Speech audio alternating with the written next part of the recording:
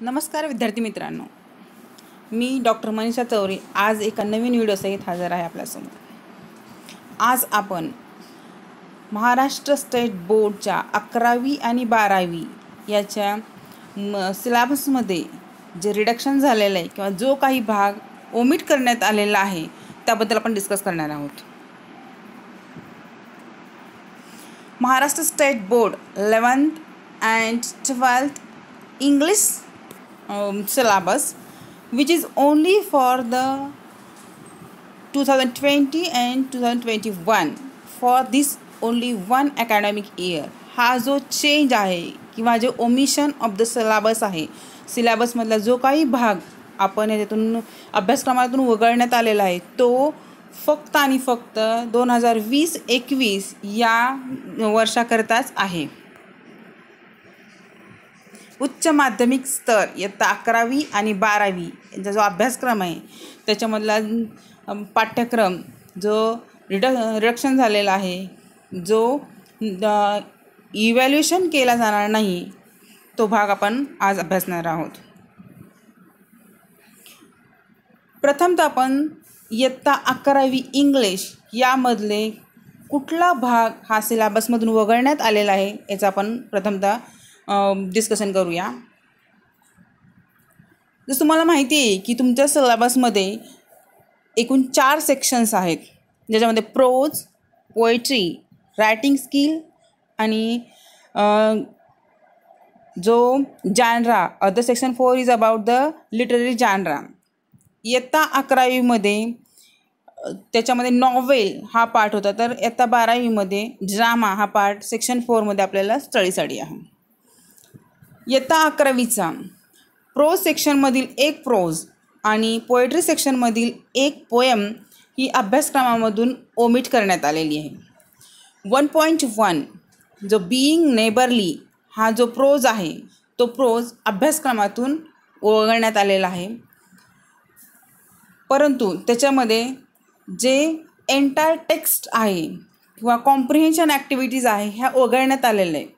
परंतु त्याच्या खाली जे रायटिंग स्किल्स ज्या ॲक्टिव्हिटी आहेत, नरेशन असेल, एक्सटेन्शन ऑफ स्टोरी असेल अँड लँग्वेज स्टडीच्या ज्या ॲक्टिव्हिटी आहेत, ज्या व्होकॅबलरी ॲक्टिव्हिटीज आहेत, जो idioms, मॅक्झिम्स, प्रॉवर्ब्स and direct indirect narration, हे म्हणजे रायटिंग स्किल आणि ग्रामर हे जे आहे ते मात्र त्याच्यातून वगळण्यात आलेलं नाही आहे.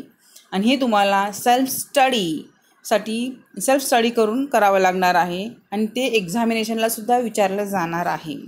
सो फक्त आणि फक्त म्हणजे तुम्हाला बीइंग नेबरली हा प्रथम जो प्रोज आहे 1.1 तो स्टडीसाठी तुम्हाला अभ्यासाला नाही आहे, परंतु त्याच्याखालील ग्रामर असेल किंवा रायटिंग स्किल जे आहे ते मात्र तुम्हाला अभ्यासावं लागणार आहे. दुसरं जे आहे पोएट्री सेक्शन, त्याच्यामध्ये 2.6 ही जी पोएम आहे the planar bye boy king चेंग यांनी लिहिलेली जी पोएम आहे ती पोएम देखील अभ्यासक्रमामधून ओमिट करण्यात आलेली आहे.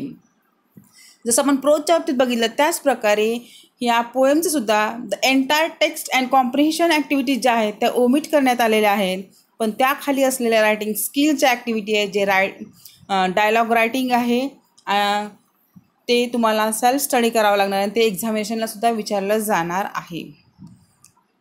हा जो पर्टिक्युलर 1.1 आणि 2.6 एक पोएम आणि एक पोएट्री ही 11वीच्या अभ्यासक्रमामधून इंग्लिशच्या या विषयाच्या अभ्यासक्रमामधून एक पोएम आणि एक एक प्रोज आणि एक पोएट्री हे ओमिट करण्यात आलेलं आहे. आणि हा चेंज जो रिडक्शन केलेला आहे हे सिलेबस रिडक्शन कमिटीद्वारे हा चेंज करण्यात आलेला आहे. आता आपण स्टँडर्ड 12th इंग्लिश याच्या सिलेबसमधून कुठला भाग वगळण्यात आला आहे याबद्दल आपण डिस्कस करूया. कारण 12वी हे एक क्रुशियल स्टँडर्ड असते किंवा क्रुशियल आपल्या आयुष्यामध्ये असतं, कारण 12वीच्या रिझल्टवरती बराचसा आपला फ्युचर अवलंबून असतं. यावर्षी कोरोनामुळं आपल्या ह्या सिलेबसमधून 2 प्रोज आणि 2 पोएट्री ह्या ओमिट करण्यात आलेल्या आहेत. प्रोज सेक्शनमध्ये 1.5 जो आहे the new dress bye Virginia wolf and 1.7 why we travel by Siddharth pico R Iyer यांनी लिहिले. हे जे 2 प्रोज आहेत ते या अभ्यासक्रमामधून ओमिट करण्यात आलेले आहेत. ते 2 प्रोज आपल्याला अभ्यासावे लागणार नाही आहेत.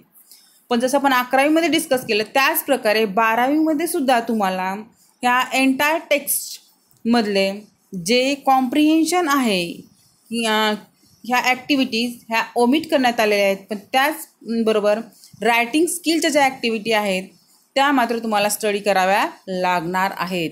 जे कॅरेक्टर स्केच आणि एक्सपान्शन ऑफ आयडिया आहे किंवा लँग्वेज स्टडीमध्ये तुम्हाला सिनॉनिम्स आणि टेन्सेस आहेत हे तुम्हाला सेल्फ स्टडी करावी लागणार आहे. ते सर्व तुम्हाला 11वीमध्ये झालेलं आहे आणि ते तुम्हाला एक्झामला देखील विचारलं जाणार आहे. त्याचप्रकारे व्हाय वी ट्रॅव्हलमधले एक्सटेन्शन जे आहे त्याच्यामध्ये रायटिंग स्किलमध्ये राईट अँड ईमेल आहे आणि लँग्वेज स्टडीमध्ये ॲडजेक्टिव्ह, फ्रेझल वर्ब, इन्फिनिटिव्ह हे आहे याची करावी लागणार आहे. And these all things R going to be asked in the examination. So only which part is omitted here? Only the comprehension of the text is omitted here. So here is no need to do the study of the particular prose or poetry, but we have to do the study of communication skill, means writing skill and as well as grammar too. आता आपण इयत्ता 12वीमधील poetry सेक्शनमधील कुठल्या poem omit करण्यात आल्या ते आपण पाहूया. 2.7 she walks in beauty by George Gordon बायरॉन यांची जी सुंदर पोएम आहे ती सुद्धा या अभ्यासक्रमातून वगळण्यात आलेली आहे. कारण हे सर्व टॉपिक वगळण्याचं एकच कारण आहे की आपल्याला हा पूर्ण सिलेबस ज्या आपल्याकडे लिमिटेड वेळ आहे ह्या लिमिटेड वेळेमध्ये आपण पूर्ण करू शकणार नाही. त्यामुळे ज्याची डिफिकल्टी लेवल थोडीशी जास्त आहे ते पार्ट हे जो सिलेबस रिडक्शन कमिटी आहे त्यांच्याकडून ओमिट करण्यात आलेला आहे.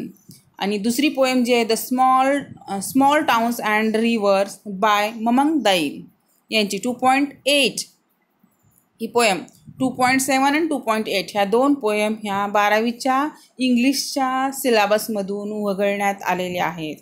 परंतु त्याचबरोबर त्याच्याखाली असलेले रायटिंग स्किल आणि जे व्होकॅबलरी असेल किंवा ग्रामर असेल ते मात्र त्याच्यातून वगळलेलं नाही आहे. ते तुम्हाला सेल्फ स्टडी करावी लागणार आहेत. कारण हे सर्व भाग आपण 11वीच्या सिलेबस कंप्लीट करताना किंवा गेल्या वर्षीच आपण त्याचा अभ्यास केलेला आहे. सो रायटिंग स्किलमध्ये डिबेट असेल, डायलॉग रायटिंग असेल हे तुम्हाला स्टडी करावं लागणार आहे. एक्सपान्शन ऑफ आयडिया असेल किंवा ग्रामरचा काही जो भाग असेल हे सर्व तुम्हाला स्वतःहून सेल्फ स्टडी करावी लागणार आहे. सो हा डिसिजन हा 24 जुलै 2020 या दिवशी वर्षा गायकवाड ज्या आपल्या शिक्षण मंत्री आहेत ह्यांनी हे डिक्लेअर केलेलं आहे. Thank you friends, thank you very much.